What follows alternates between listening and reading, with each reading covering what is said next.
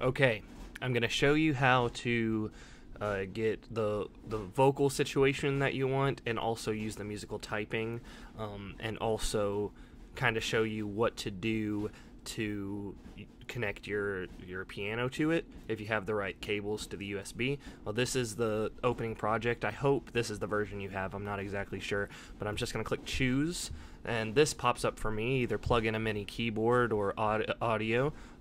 These are the two that I will usually use, is the software instrument or the microphone.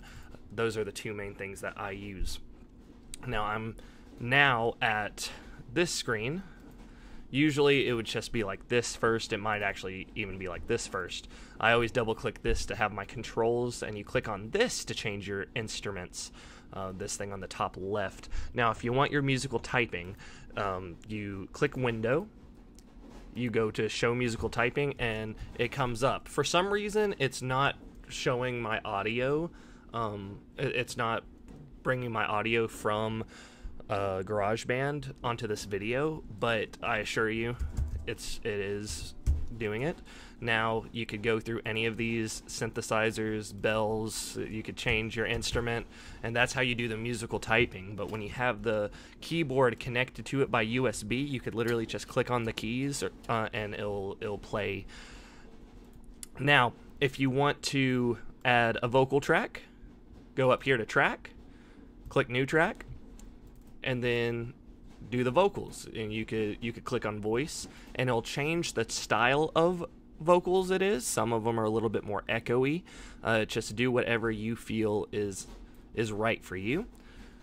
And also, if you want to add a song to your list, or to it, you could go to this top right, and it brings up a bunch of files. You could either do it that way, which you just click on it, drag it, and there it is. But you could also do it this way by just finding the file and holding on to it and bringing it over. For some reason it says that it does not exist, but that's okay. And that wasn't even the... Okay, you're funny. But anyway, that's how you would do that. And to record your vocals, just have your microphone plugged in. Either click the record button or press R, and you'll see the waves.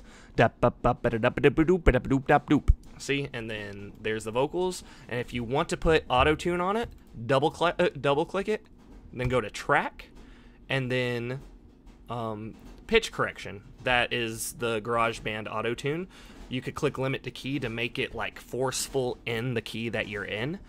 And then also, if you want to have the exact, like if you want to do some vocal layering, or you want to just you want to record a verse and then you want to record the chorus after that, if you want to have the same vocal effects that you've already used, right click and then click new track with duplicate settings. Now on a MacBook Pro, I believe you have to put 2 fingers on the trackpad and click them down to do a right click, if I'm not mistaken.